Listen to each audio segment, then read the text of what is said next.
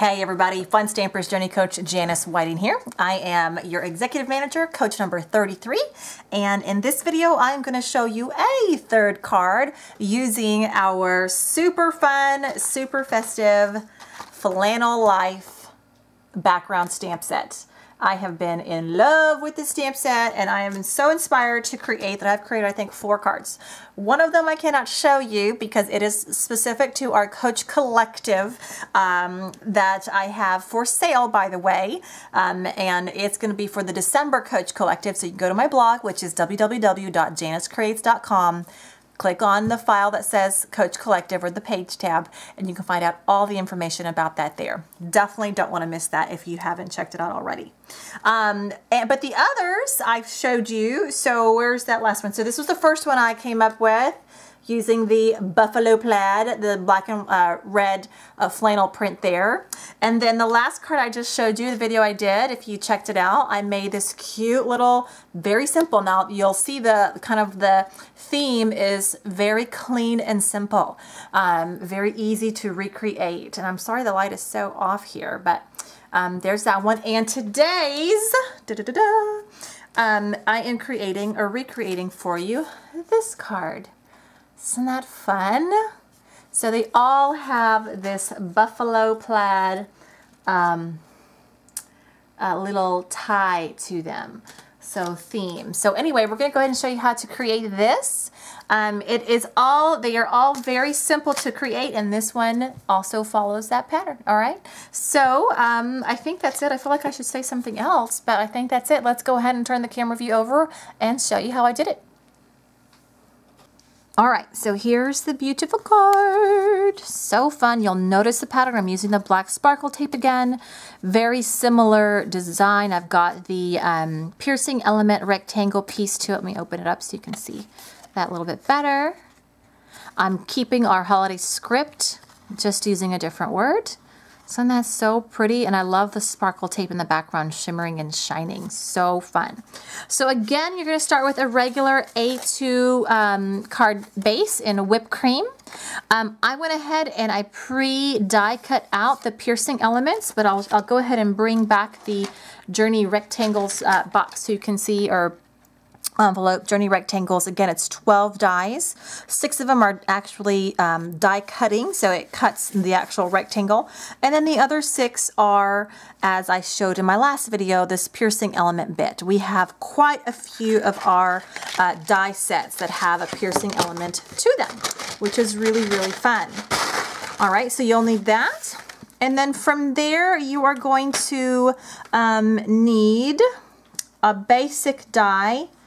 I say a basic die, the Poinsettia die, and this is one of our steel rule dies, and these are heavy duty. They are intended to be able to cut multiple sheets of cardstock at one time. They're very strong, they're steel rule, and they fit our Maze machine, which if you've been listening to me, then you know that it is on sale. That's right, Black Friday sale.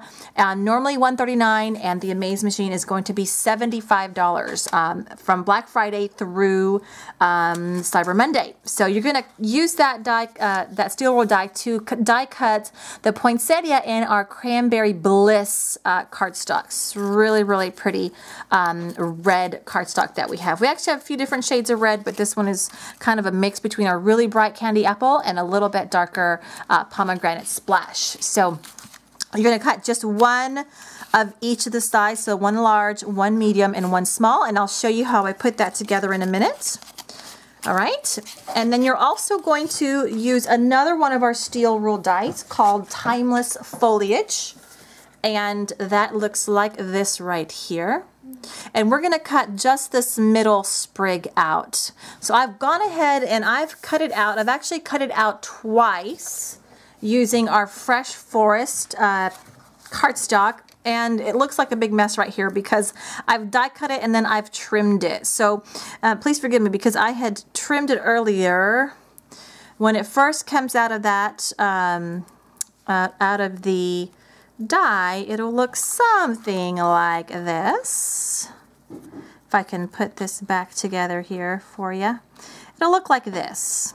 Okay, so then you're just going to take your scissors and you're going to trim it, you'll trim this piece off. So you'll have to make one cut here and one cut on the leaf.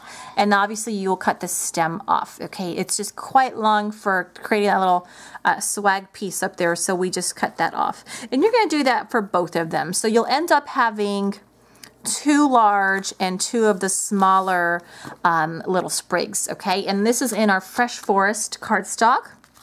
You're also going to need to die cut the leaves, and 2 of them.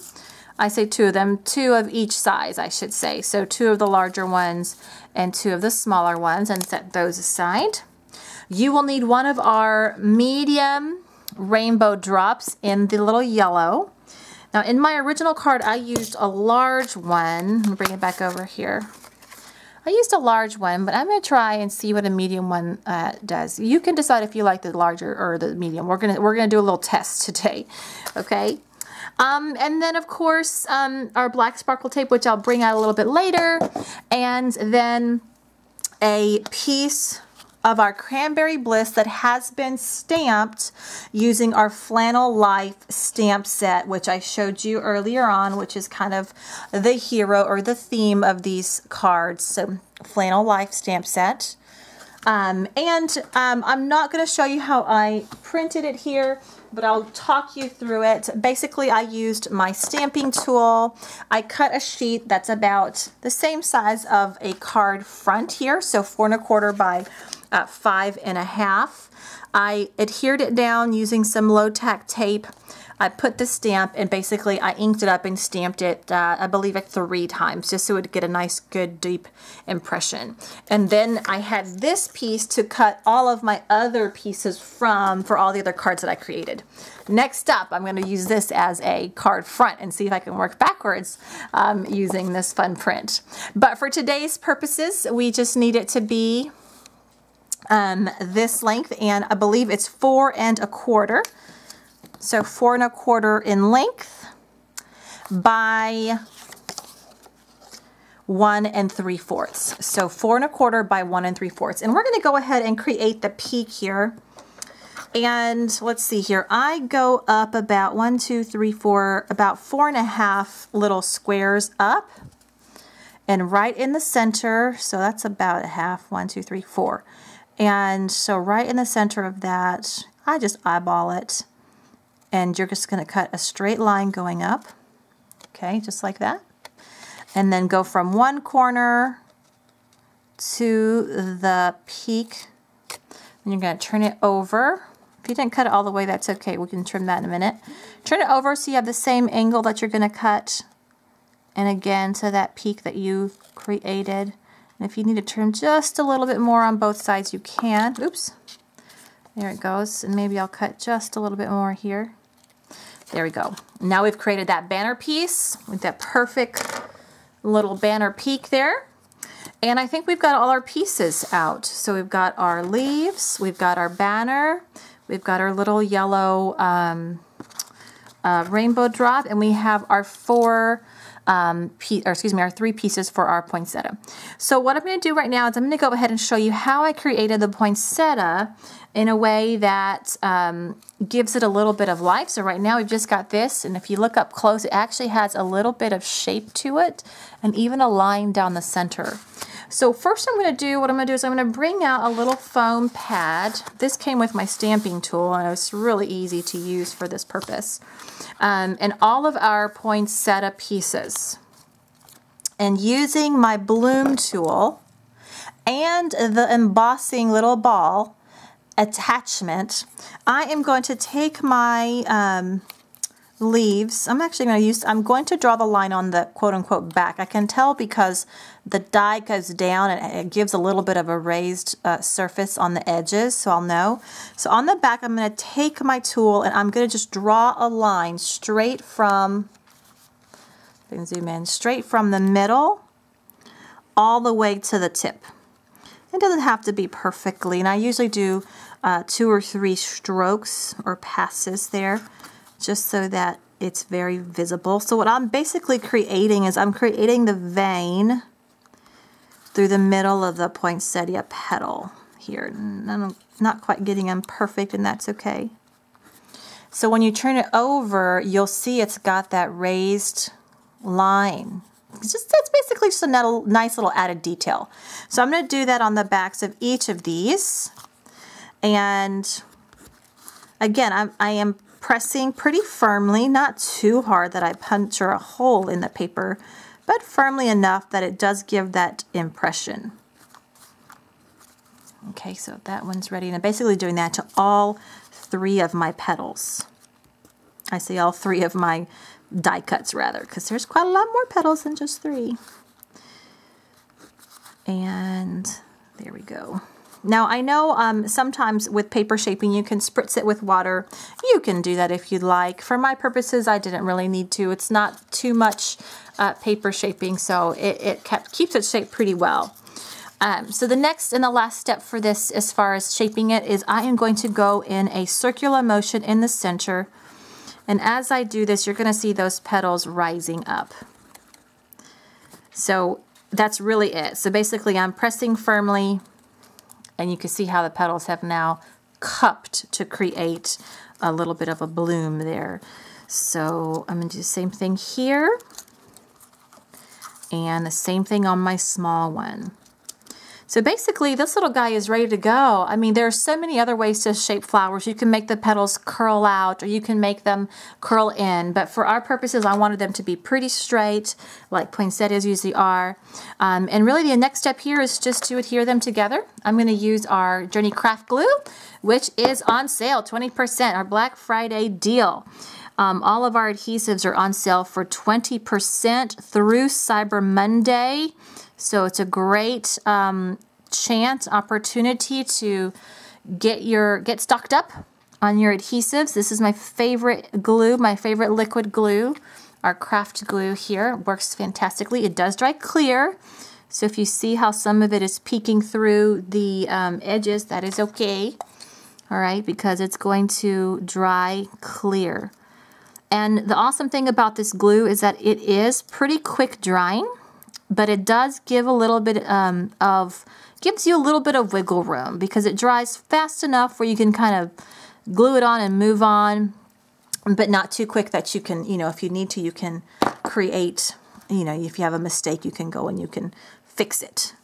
Now what I'm going to do now is I am going to adhere this, but if I just put this directly on, because they're see-through, transparent, you won't be able to see the yellow very much. So what I'm going to do is I am going to take a little bit of glue, and I am going to glue this to a piece of our paper.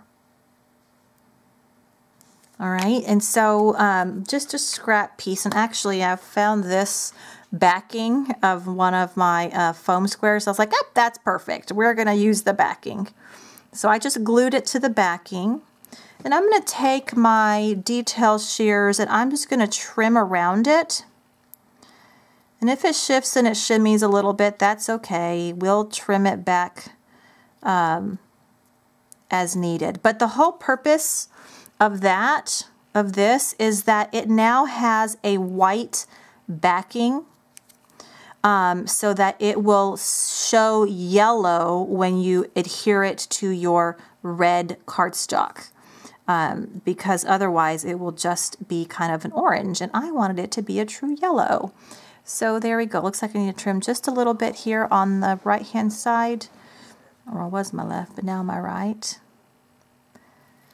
Another way I thought about doing this is if you have like a white paint pen or a white correction pen, you can just color the back of it. All right, I think I got it just about over, and then we can just kind of shimmy it to the parts that didn't quite get glued on. All right, go ahead and put my glue down. And then I'm just going to glue it right up on top.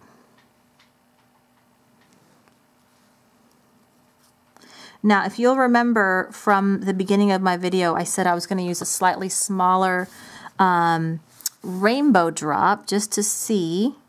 And I think I'm using, yeah, it's the medium one. There's the glue kind of coming out, but that's okay. Remember, because it's going to dry clear. So let me go ahead and zoom out just a little bit and show you the big one. I don't know. I think I'm kind of undecided. I kind of do like the medium size little drop a little bit better. We'll see when it's on the card. Okay, so the last thing we'll do with this flower is kind of frost it up, but we're not going to do that right this minute. I'm going to move it off to the side, and I'm going to go ahead and bring my card base back and start assembling what I've got so far, or what I've got cut out so far. So I'm going to bring out my washi tape, and I'm using our black licorice sparkle tape. Isn't it awesome? And yes, I love my array of beautiful sparkle tape here. And I'm just going to cut enough to have it go right across the card. And it goes about, what, ½ an inch or so from the top of the card. And I just try to line it up as best as I could here. Nice and straight. Oh, don't you love that sparkle? Man, it's one of my favorites. So nice and straight. And then take your Details Pro Shears and just trim those edges up. Trim them flush with the sides so you don't have any of that excess showing through. There we go. I love that sparkle. I love how the camera and the light is picking it up so well. It is so fun and perfect to add a little bit of just holiday pizzazz is what I'm going to call it. Holiday pizzazz. Okay, so we've got that as the base. Is that straight, guys? I'm going to say this straight. Looks... Oh, okay, thanks. It looks straight. Thanks, Bella. That's my daughter telling me that it looks mostly straight. Well, we're going to say it is, okay? Although it just seems a little off, but we're just going to keep going.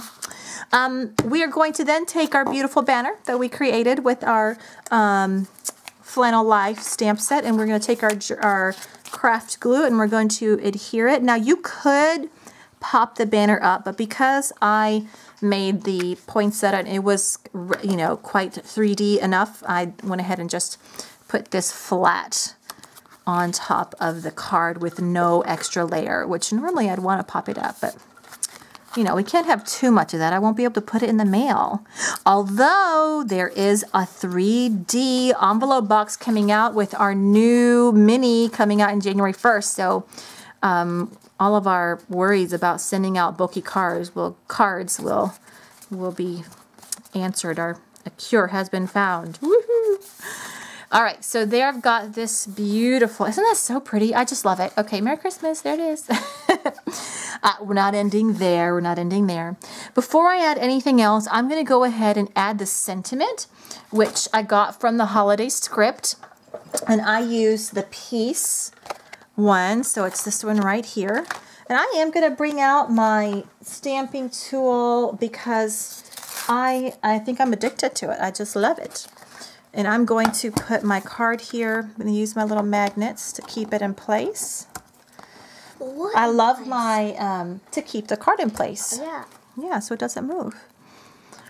One of my favorite things is to have a nice bold sentiment. So that's why I've always, my go-to is just to go ahead and break out the tool. All right, so I put this off to the side. Even though my card was everything was pretty centered, I wanted this to just kind of have its own little place off to the side. I wanted to change up a little bit, play around with the design.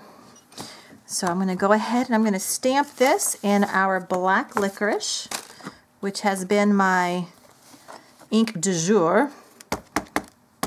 I'm going to do this a couple of times again. Reason being, I just love my sentiments to be nice and bold. I love that. So pretty. I love this script, holiday script. And it comes with the word peace, joy, Christmas, and believe. Ooh, pretty. All right, so that's done. And so really all that we have left to do is we are going to assemble the greenery and put the little bit of the frost on the flower. I'm going to go ahead and bring it off side by side here. There we go.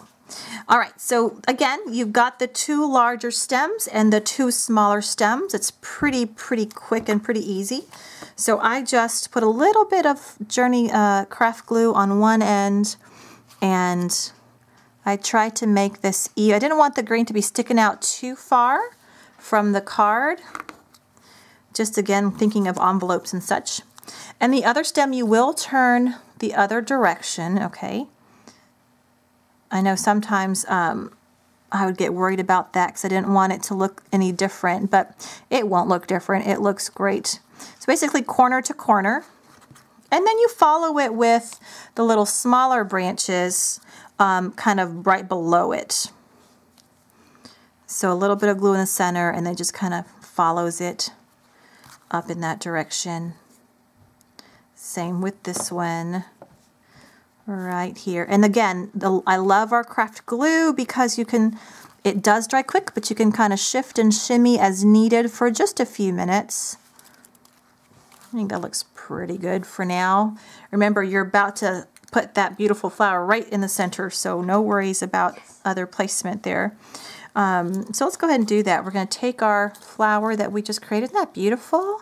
It is definitely has a 3D element. You've got the little vines, or the veins rather, and I'm going to put a little bit of Journey glue right in the center there, and put it right smack dab in the center.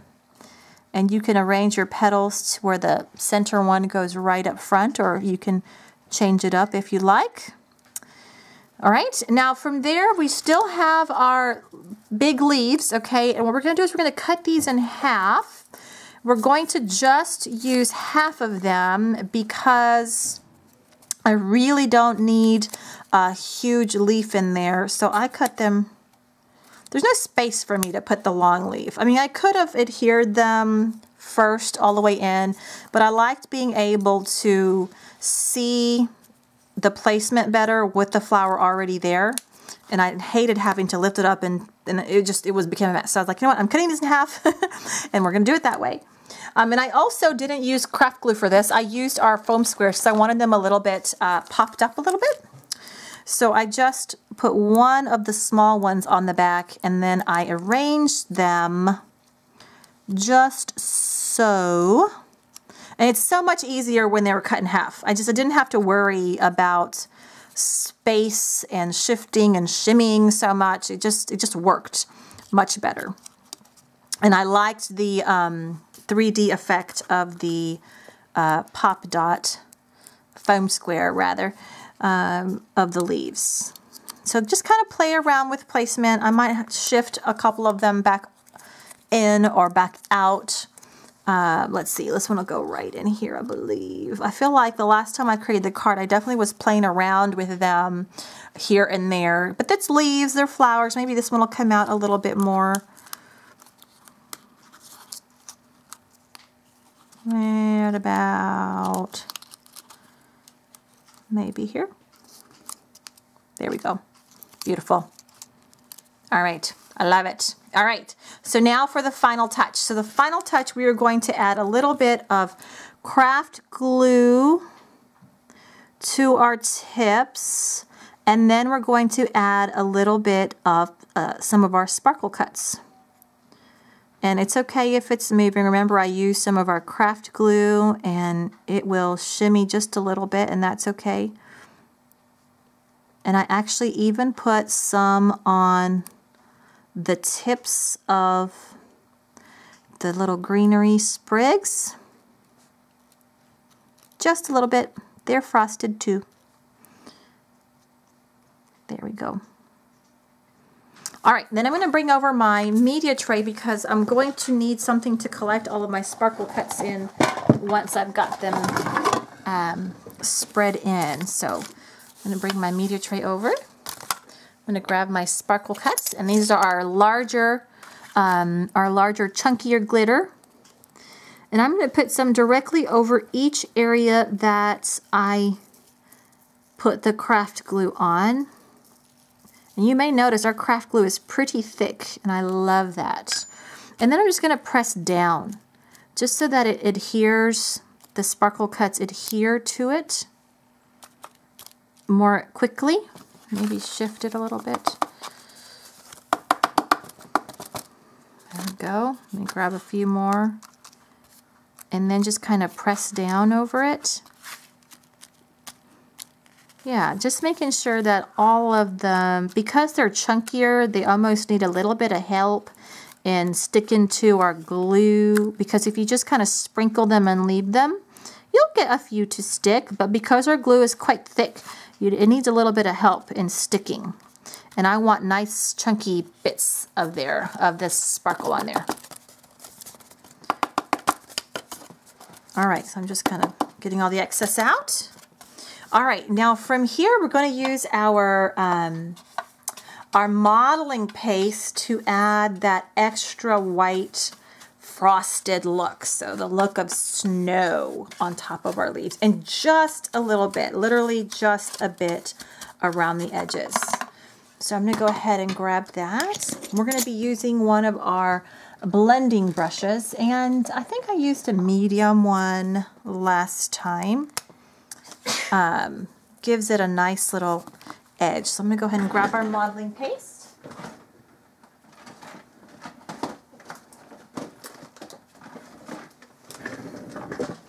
Here we go, Journey modeling paste. It is perfect for this. And before I do, I'm going to take our heating tool, and I am going to just try to speed up the heating process here.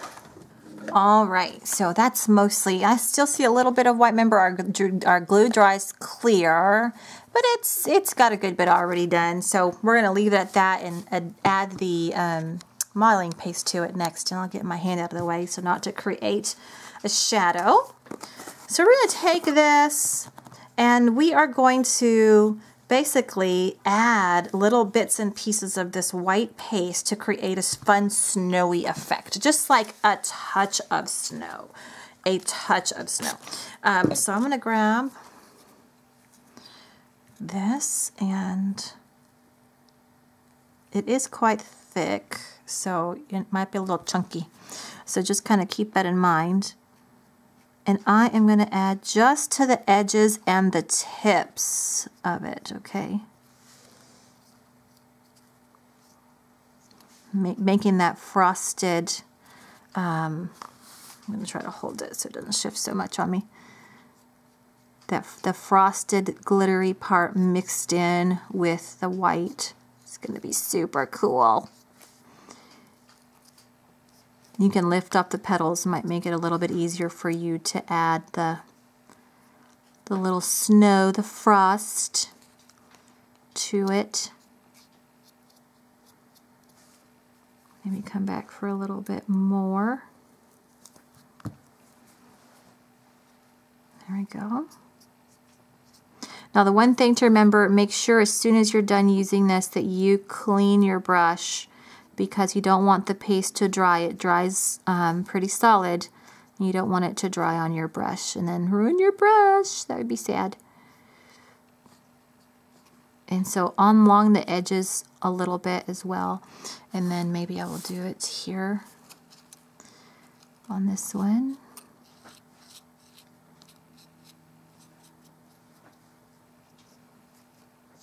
There we go. All right, isn't that fun? So pretty. I also did a little bit along just along the sides of the green parts. This is a fern, a pine sprig, maybe. And then here along this one, and then just along the tips. Oops, I think I might have Let's make sure that gets stuck back there. I did not do it on these green ones. I wanted those to be solid just as to be an added contrast, okay, to give it contrast.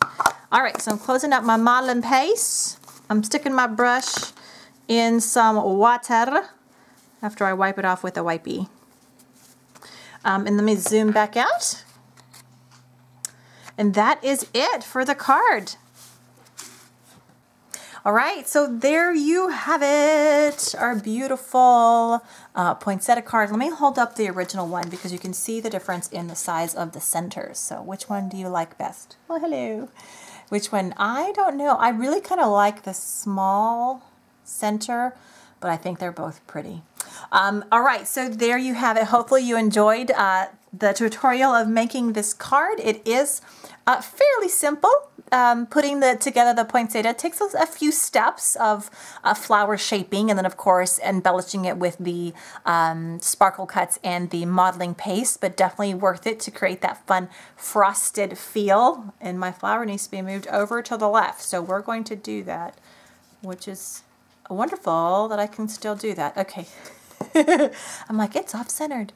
Anyway, so there it is. If you loved any of the products that I'm showing you today, then you can visit my website, which is www.funstamplersjourney.com/Janice Whiting. You can shop there like you would any online store. Just click on the shop link. And don't forget our Black Friday sale. Our Amaze machine is on sale for $75, and our adhesives are on sale for 20% off. So that includes our Journey Glaze, our foam squares, our tape runner, our white liner tape, all of our adhesives, so 20% off. All right, so make sure you take advantage of that. Okay, guys, I think that's it for me today. I will probably come up and do another one, maybe one more, highlighting this fun Flannel Life stamp set, creating the Buffalo Plaid print.